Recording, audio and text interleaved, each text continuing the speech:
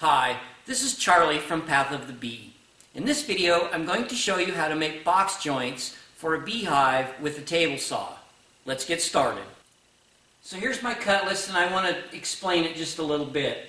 The ends and sides are 3/4 thick by their length. The width is determined by what type of box you're trying to build. So I'll be building a deep box today, so the pieces that I've cut are 9 5/8 wide. Okay, so I want to talk a little bit about what a bee box joint is and how it's different from a standard box joint. All bee box joints are 7/8 of an inch wide. It doesn't matter whether it's a shallow, medium, or a deep. There's a special cut here on the top because of the rabbit. So this joint is not as deep as the rest of them, and it's only 5/8 of an inch instead of 7/8. This is where we have to start. So we start here, we cut down our first peg, full-size peg, is underneath of that, and it's 7/8, 7/8, and then at the bottom, it's always a random number. There's no bee box that comes out perfect with a 7/8 cut to have an even deal. So leave a bigger tab for the bottom. Don't leave a little sliver. Okay, so the first thing that I'm going to want to do is make a sacrificial fence so I can make the rabbits in the ends. Those are going to end up being 3/8 of an inch deep by 5/8 of an inch wide. So what I'll do is, to start, I'm going to go ahead and lower down the blade of the table saw below the surface. Now I come over here with my sacrificial piece, and I just grabbed a 2x4. Anything that's kind of wide, the permanent one that I normally use, I've built out of 2 pieces of 3/4 plywood that are laminated together.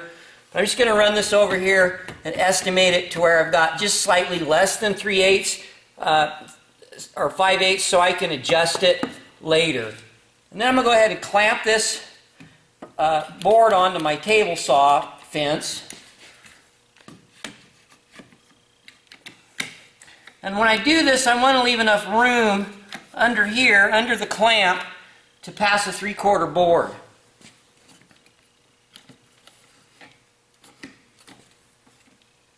Okay, now that I've got this done, I'm going to start the table saw, raise the blade into this 2x4 to cut out a relief notch.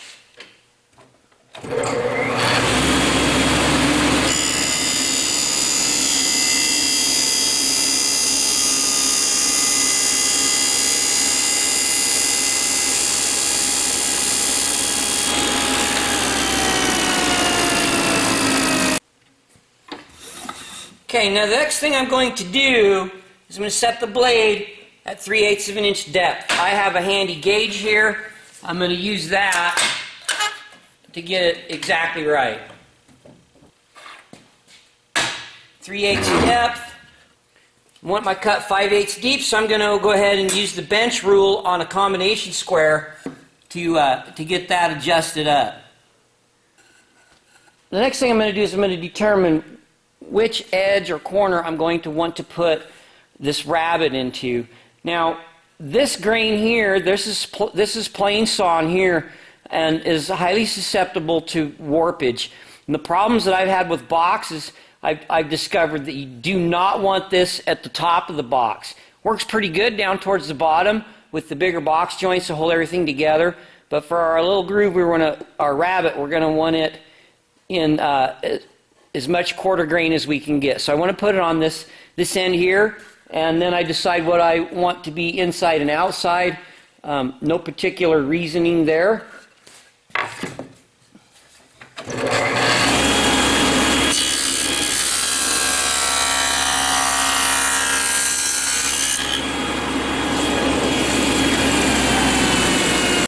Okay, so now I have a 5/8 wide by 3/8 deep rabbit in the top of my ends. I'll do this to all my ends before I move on to the next step. Okay, so here we have the similar grain. I'm going to want this down at the bottom. I'll put my rabbit up here. Determining the inside and outside, here I have a knot. And if this is up on the outside, if you can see that knot runs through this board at an angle. So if I don't get super great paint on there, it could begin to leak moisture in that direction. If I put it around this way, it will shed water out. So I'm going to put this on the outside, just like yay. Okay, so now that I've got all of my rabbets cut, the next thing I'm going to do is build the box joint jig. So I'll remove this sacrificial fence.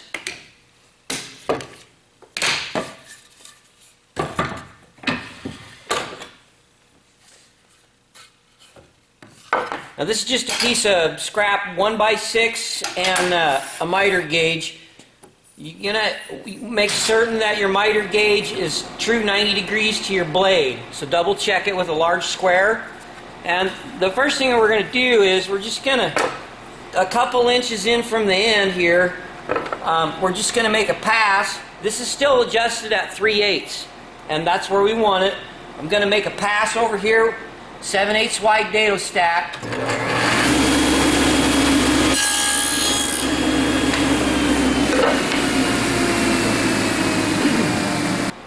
Okay, so then here is the piece of 7/8 wide, 3/8 thick, about 3 inches long, and I'm gonna put it here in this board, and now I'm gonna fasten that with a couple of brad nails, and I'm gonna set them with a nail set. So what I'm using for brad nails are 3/4 by 18. They're really little. I want to use something really small. The main purpose is just to hold this little tab in this board.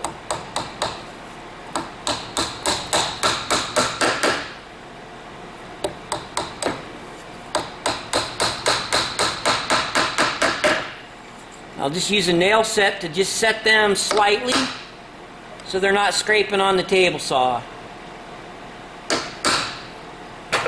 Okay, so now the next thing I'm going to want to do is I want to get this adjusted to the right distance on my saw. So what I'm going to do is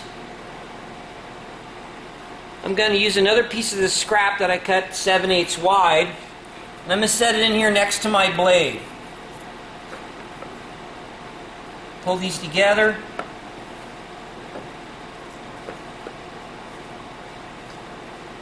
This is just a spacer so I know where to fasten this board to the miter. Okay, I'm going to use a couple of 1-inch drywall screws to fasten this to the miter, being very careful to keep everything lined up.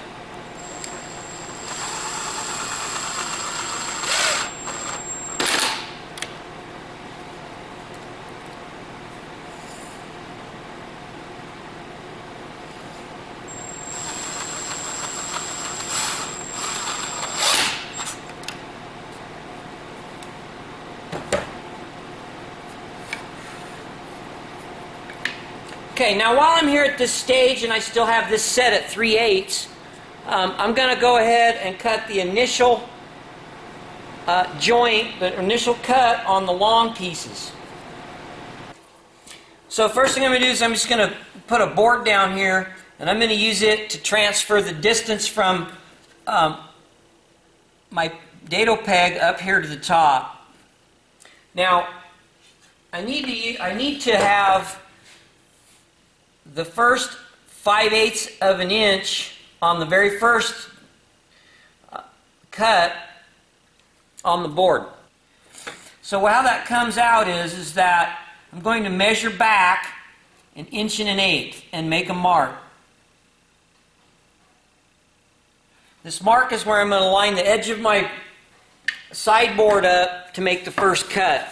And once again, we want to check end grain. I want the plane saw at the bottom and the quarter saw up on the top of my board. So I'll just come in here like this. I'll come over to my established mark.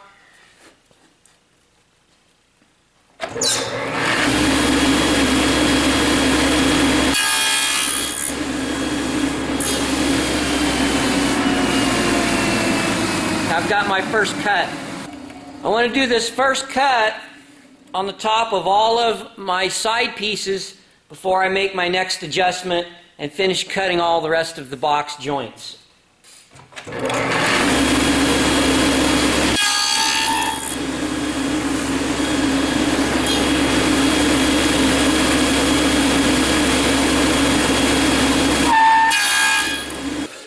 Okay, now I want to adjust the saw blade to 3/4 of an inch. That's the thickness of our stock. Okay, so I'm going to take an end with a rabbet in it, and I'm going to line it up to where the first cut ends up being exactly below the remaining of the rabbet piece there. So this first cut on the ends is going to end up right there. While I'm holding that there, I'm just going to use my pencil and make an additional mark on my jig here of where that first cut is supposed to be.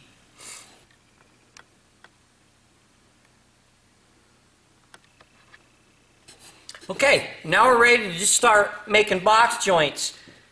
The very important thing to remember is to never back up through a dado. We're able to do it with our jig because it's permanently attached to the miter and cannot change angle. But our board, if we're not holding exactly proper, we could twist slightly and make a big ugly mess. So never back up through the dado. Just one cut, move it out of the way. First thing I'm going to do is I'm just going to punch this out to the right size. I'm just going to push my miter right through that.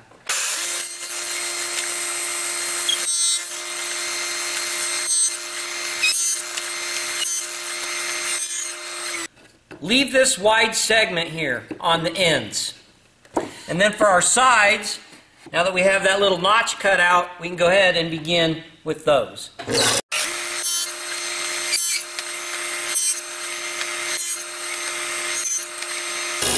This will need to be removed.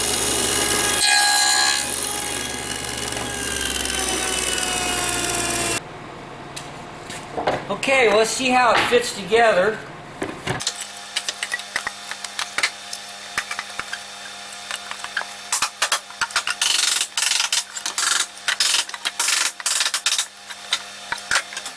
Okay, so it's ready to put on a nailing jig and go ahead and nail it up, and we'd have us a bee box. Okay, so that's it for this video. I hope that you enjoyed. If you have any questions or comments, please leave them in the comments section down below. Thanks for watching, and we'll catch you next time.